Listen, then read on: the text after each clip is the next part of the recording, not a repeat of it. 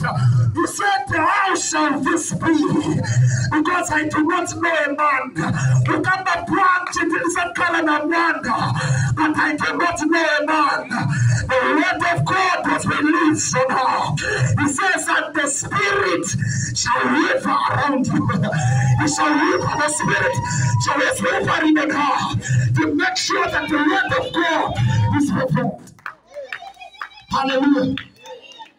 Everything you get it by the word. Hallelujah. Everything you get it by the word. The power that is contained in the word. The power of words. Now listen, in Genesis chapter 1 verse 26, it says, now let us make a man. Let us now make a man in our own image, according to our likeness, and let him have dominion. Hallelujah. Now listen. Pamene mulungu anapanga muntu manji.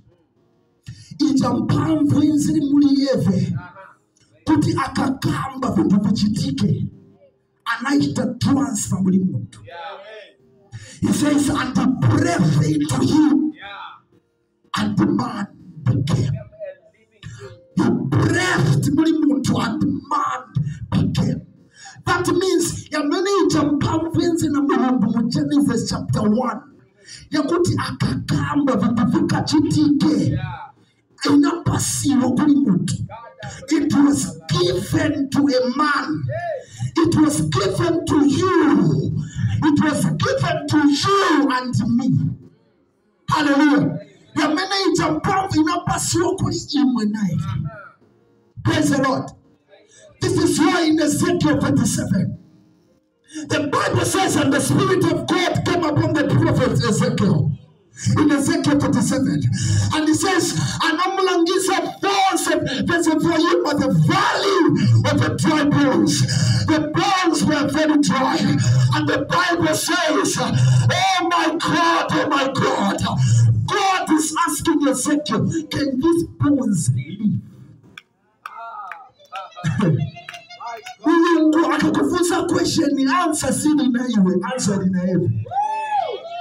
So don't be too quick to answer God sometimes. Wait first. Wait and see. Hallelujah. Because you can say, when God says 1 + 1, you can say it is 2. God will say it is wrong. Hallelujah. Because 1 + 1 sometimes can still be 1. Hallelujah. Because in marriage, he says the 2 shall become 1. So meaning 1 + 1, to God can be the 1.